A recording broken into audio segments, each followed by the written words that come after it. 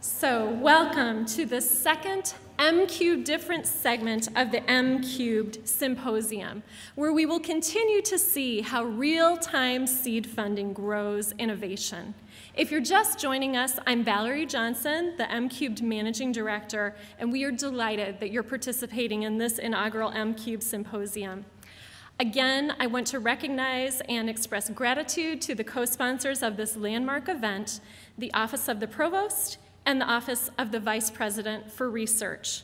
We are fortunate to hear now from the Vice President for Research and William Gold Dow, Collegiate Professor of Electrical Engineering and Computer Science, Steve Forrest.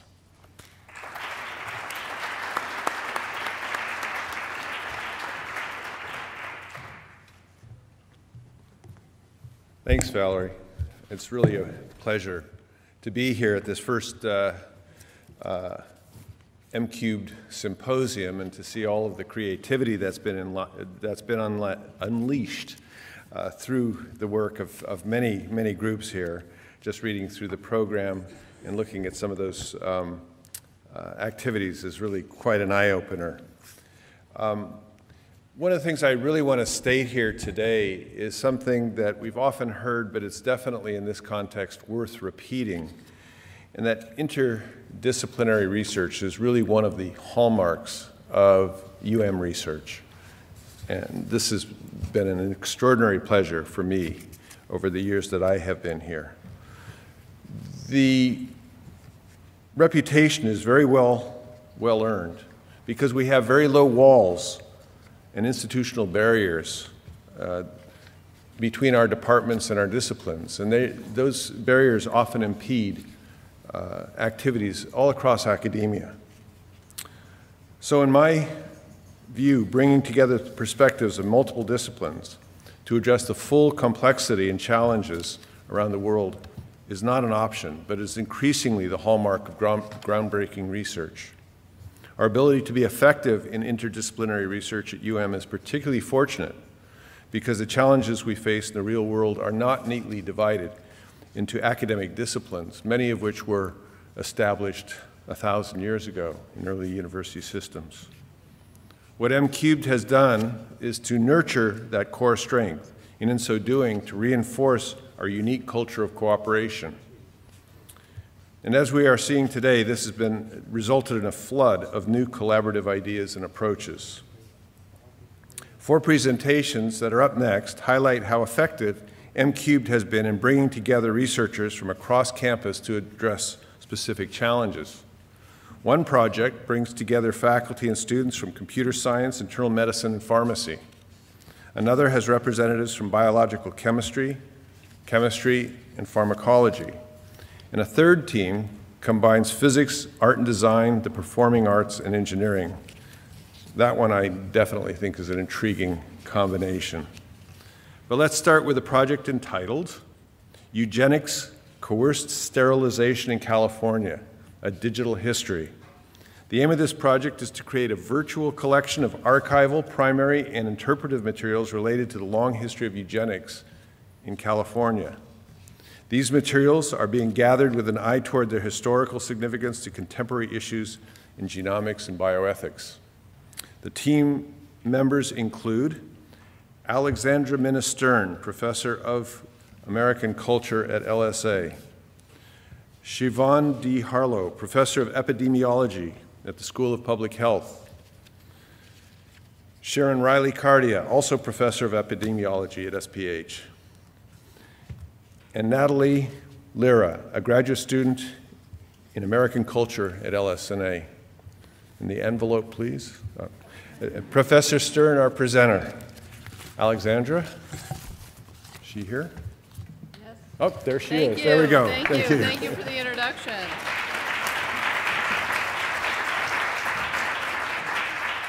Good afternoon, everyone. I'm really excited to be here to tell you about our project and what we've been doing with our cube.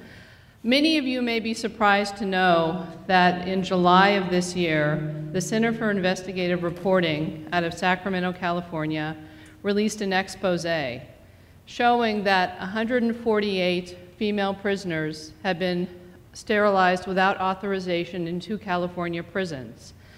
According to many of their stories, many of these women had been coerced into these operations. This was one example of a long history of sterilization abuse and reproductive injustice in California. This is a topic that I've spent much of my career looking at. And in fact, I was in Sacramento about 6 years earlier, seeing what I could find in the archives, because that's what historians tend to do. And I was in the California Department of Mental Health, and I happened to meet a really nice secretary, and she told me that she knew there were some microfilm reels that had some data that I might be very interested in. She was retiring that week. It was serendipity that I got to meet her, and lo and behold, she pulled open a file cabinet and showed me 19 reels of sterilization authorizations that had been sent to Sacramento from about 10 different institutions from the period of 1922 to 1952. So all of a sudden, on microfilm, I was able to look at 15,000 of these types of records. So this was tremendous. This is a treasure trove of information. It's a huge amount of information. And my next big question was, well, what do I do with it? And how can I mine this so we can understand the past more effectively? I knew this data would help me answer a whole variety of questions. Questions about what happened in some of the institutions that you see behind me, the Sonoma State Home, the Patton State Home. And it will allow me to amplify some of the earlier research that I'd done in my book, Eugenic Nation. So at this point, some of you may be wondering, what is eugenics? What is coerced sterilization? So in the briefest of summaries, eugenics is a term that was coined by the British polymath Sir Francis Galton in 1883. It was basically a scientific idea. Today we look back on it as kind of a pseudoscientific idea, with the sense that you could apply you could apply simplistic scientific solutions to complex social problems. But if that sounds somewhat okay, the problem was it came with very deep biases about changing society and about improving the human stock and ideas about who was fit and who was unfit and who should be part of modern progress in societies. So eugenicists, as they call themselves, spent a lot of time figuring out who was fit and unfit, trying to regulate reproduction along those ideals, and also to classify and control groups based on that. Eugenics consisted of a wide array of different practices and programs that ranged from things as whimsical and as innocuous as better baby contests or fitter family contests, which were held at county and state fairs, to immigration control, to marriage laws, to coerced sterilization, and then, of course, to the horrors of concentration camps and genocide in the form of mass euthanasia. So coerced sterilization was always a significant portion of eugenics movements across the globe. What did that consist of? Well, for men, it involved performing vasectomies, usually in institutions such as prisons or mental hospitals where they were held as inmates. For women, salpinectomies, and later the simpler procedure of tubal ligations. The reason why they're characterized as coerced is that they did not meet the bar of informed consent as we would require today. In many instances, patients or inmates were told that if they wanted to leave the institution, sterilization was a requisite for release. In other cases, parents rejected or resisted the sterilization of their children, and they were overridden by state authorities. This happened, as many of you know, in Nazi Germany as a rollout of the Third Reich policies. It happened in the United States in 32 different states. In India, later in the 20th century, as part of population control policies. In Peru, as recently as the 1990s, under the government of Fujimori, where approximately 300,000 indigenous women tubal ligations were performed on them, and in many other parts of the globe. In the United States, California led the way by far, performing 1/3 of the approximately 60,000 sterilizations that occurred in 32 different states. Behind me is one of the many charts that was produced by the California Department of Mental Health. This one's from 1941. And what you can see, I don't know if you can quite make it out, but by that time, by the summer of 1941, almost 15,000 sterilizations had been performed in California, and the state was quite proud of this. Hence, they featured these charts in their annual reports and in other documents. This graph gives you a sense of how far California surpassed the rest, with the next states being Virginia, North Carolina, and I would like to mention that Michigan comes in fourth in terms of eugenic sterilizations at close to 4,000 performed in the 20th century. These sterilizations were performed at about 10 different institutions scattered across the state. So back to the microfilm and the treasure trove of documents. So I was looking at 15,000 sterilization orders, all on microfilm, and wanted to begin to do something with them. It happened at that time that I began to work with a wonderful graduate student, Natalie Lira, who is the project manager of our data entry team for this project now, and we decided that rather than taking on the whole 15,000, we would start by looking at a subset, 2,000 from Pacific Colony, a home for the so-called feeble-minded. These were about 2,000 records that went from 1928 to 1951. What we found many things, but one of our initial and most important findings is that at Pacific Colony, and as well by extracting some data from some other lists that were contained in the microfilm, we were able to show that Spanish surnamed patients were sterilized at elevated rates. These were mainly patients of Mexican origin, and they were sterilized at rates of 26% on average from 1928 to 1951 in Pacific Colony, at a time when the Mexican population in California never rose above 6.5%. So Mexican origin patients were sterilized, but so were many other kinds of men and women, including often people with real or perceived disabilities, such as Charlie Follett. Charlie Follett was sterilized at the Stockton State Home in 1948, and he came forth to tell his story in the early 2000s when the California State Senate all of a sudden became interested in understanding this unsavory aspect of the Golden State's past. He was interviewed by many reporters, he told his story often, and as he said repeatedly, they didn't explain nothing. And this was the case for 20,000 people in California.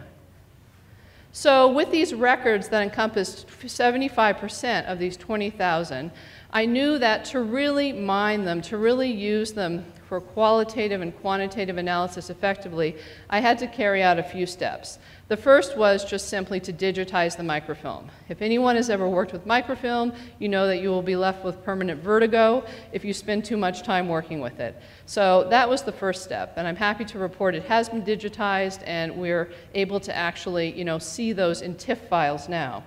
And then also because my expertise really doesn't go much beyond basic descriptive statistics, I needed to work with colleagues who have expertise in biostatistics, in working with large data sets and knowing how to code them and running regressions and using programs like SPS, SAS, and REDCapped. So luckily, the MCubed project and the possibility came along.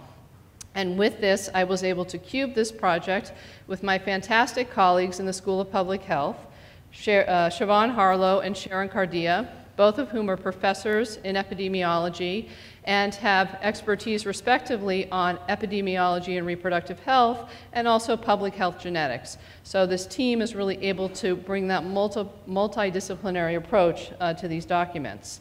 Also, the graduate student I mentioned before is serving remarkably as the project manager of what I call our Girl Power data entry team.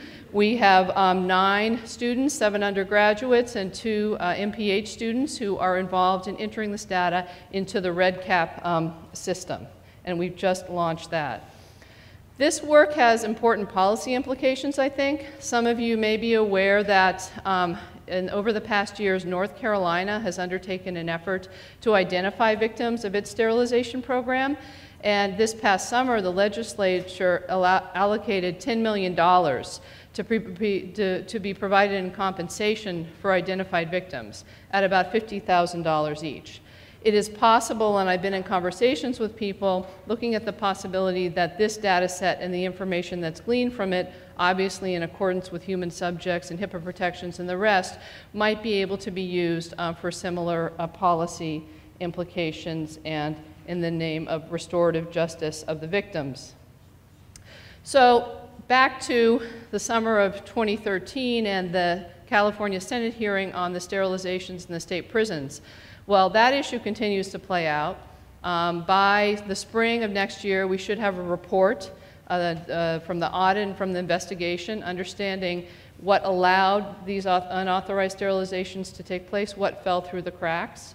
And while that is happening, and in the meantime, with our newly digitized 1 terabyte driver, which is the first time I've held a full terabyte driver in my hand of data, you will be able to find me and the rest of our team entering our data and entering the information from all these sterilization orders into our database, which ultimately will be the largest database on eugenic sterilization in the world.